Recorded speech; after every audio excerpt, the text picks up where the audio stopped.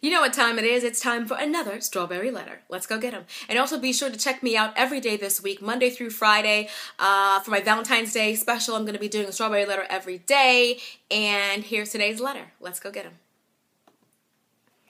All right. Okay, now to get down to business. So this past February 2nd, my boyfriend of almost 4 years proposed. I am still on cloud 9. We are getting married this August in Mexico. Ooh, so exciting, girl. Yes, it is. Well, since my mom has found out that we're getting married, she hasn't shown much interest. My fiance called her and asked for her permission to marry me about a month ago, so she knew it was coming. I would think that she would be more excited and happy for me as I am her eldest daughter, and God has brought me over so many obstacles. Well, leading up to the days of my engagement, my fiance planned the entire party to propose to me. He gathered friends, family, church family, co-workers, you name it. There were so many people there to share this moment with us. Apparently, my fiance contacted my mom to tell her of his plans to propose this Saturday. She never responded to him. This seems strange because she seemed to like my fiance so much she even called him son while he was just my boyfriend. My mom, stepdad, and my siblings were all supposed to come. Well, the day of my proposal, my mom texted my little sister and told her they were not coming to the engagement party. So my little sister immediately contacted my fiance, and he got her a bus ticket from Baltimore to Philly, and he had one of his friends pick her up. Do you know that she never contacted my fiance to offer an explanation? Also, she has not contacted me to say congratulations or anything. While my engagement party was awesome, it still really hurt because she did not show up. I still can't believe it. And my mom raised me, and we were so close up until about a year ago. Nothing really happened. We just stopped talking as much. My mom can be a bit draining. And after one conversation with her, you can feel drained and down in the dumps from all the negativity. So we don't talk like we used to. Don't get me wrong, I love my mom and she's part of the reason why I am who I am today, but I can't be around the negativity all the time.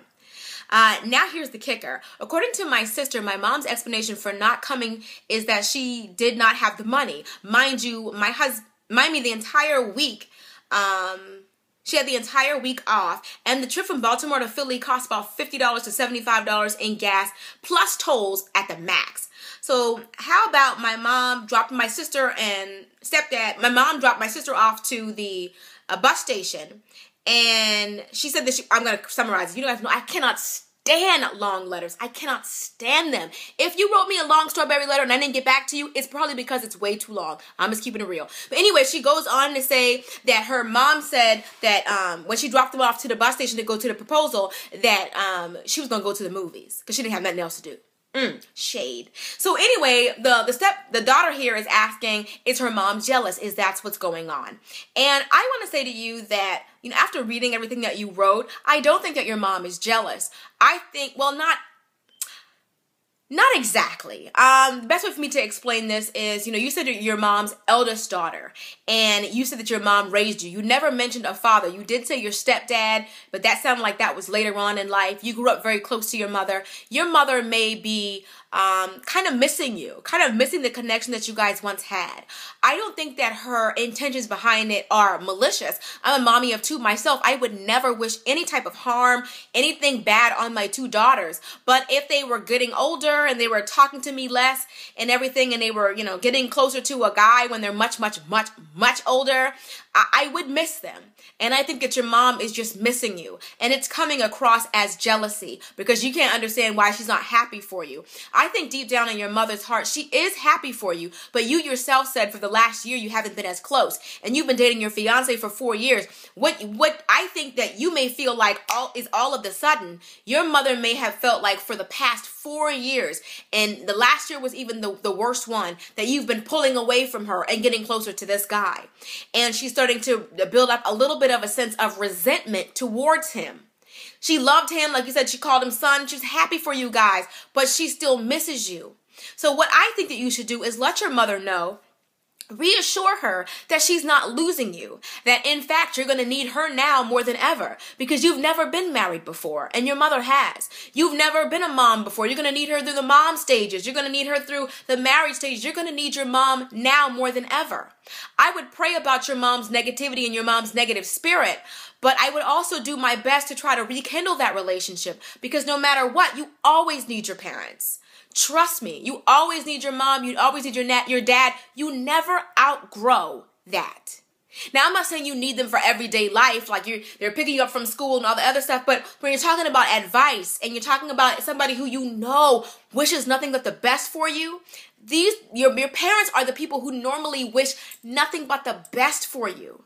And they're who you can talk to about any and everything. It's the most beautiful sense of unconditional love for most parents, that they love you so much they would do anything for you. I think your mother is just missing you. She's missing the closeness that you guys once had. And you may think of it as being jealous, but I honestly don't think that your mom is being jealous. I think your mom just misses her relationship that she had with her oldest daughter. And she's been with you the longest, longer with you than any of your other siblings. And so I would pray about that. And I would definitely talk to your mom and let your mom know, include her in the process. What I would do is say, Mom, I really missed you at the proposal party, but I'd really, really love it if you would help me with the wedding. For me personally, I would even possibly consider having my mother walk me down the aisle.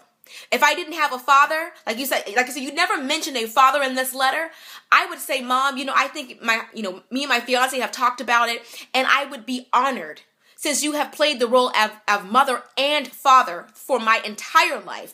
I would be honored if you would walk me down the aisle. I think that would show her that, what? Like, you really do care. You really do want her to be involved. You really do still need her. To me, I think that would be huge for your mother, to show that that's who's been there for you. In front of all these people at the church. Yeah, she's been my mom and my dad, and I want her to give me away. And I think that'd be a really great thing. But I would definitely pray about your relationship with your mother. God can fix anything, even this. And I would include her in all the stages that, that she would want to be a part of. And even if all she wanted to do was do that, that would be fine. That would be fine. But ask her if she had some baby pictures of you. So that you can put, like, when my husband and I got married, our wedding program, our wedding invitation had a baby picture of my husband and a baby picture of me on the back, and on the front it had like a new picture of us two together to show like these two kids grew up to be these kids and now they're married and all that other stuff. So I would ask my mom for some old pictures and maybe do like a slideshow or something. And if the slideshow at the wedding would show like you growing up with your mom, like your mom showing you how to ride a bike, or your mom, just include her in the wedding. And include her in your decision making. Just let her know, like, Mom, I really need you. I don't know what to do. I've never planned a wedding, and I thought you could help. Just kind of do things like that to involve her. But I don't think she's jealous. I just think that she misses you. And honestly, I think it's kind of sweet, even though she didn't do it the right way. She just misses you, her baby. Like, you guys know I have two daughters. If Yana was getting married and going on to be with some man, her husband, of course, going on to be with her husband, I would miss my baby. I would miss my baby, especially my oldest baby. I would miss my baby. That was the first one. And you guys, there's an age gap between my kids. So it's just me, my husband, and Yana for quite a while, like almost 5 years. I would miss my baby, and your mama misses her baby. All right? I love you guys. If you have anything good and positive to interject, be sure and do that. I love you guys, and I'll see you guys in the next video. Till next time, later, divas and dudes. Deuces.